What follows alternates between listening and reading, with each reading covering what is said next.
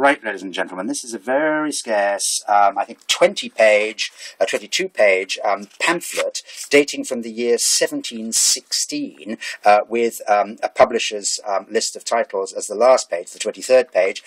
Let's look at the condition first. It's in excellent, clean condition there, and it's been professionally bound with a sort of Japanese type paper, stiff, sort of archival cover and stamping there with all the details. What it is a sort of encyclical letter from the Bishop of Oxford of the period. His first, it's called the Bishop of Oxford's Charge to the Clergy of his Diocese at his primary visitation in July 1716, printed for J. Heptinstall in London, 1716, and lovely sort of capital printing, lovely typographical decoration here, and it's basically an encyclical letter urging his clergy to various virtues that he wants his diocesan ministers to possess. But there's a lovely reference at the start to the late revolution, the Scottish rebellion of 1715. It says, in this paragraph here, it says, "Here in the first place I must not omit to congratulate with you on the freedom we now enjoy of coming together in this open, peaceable and solemn manner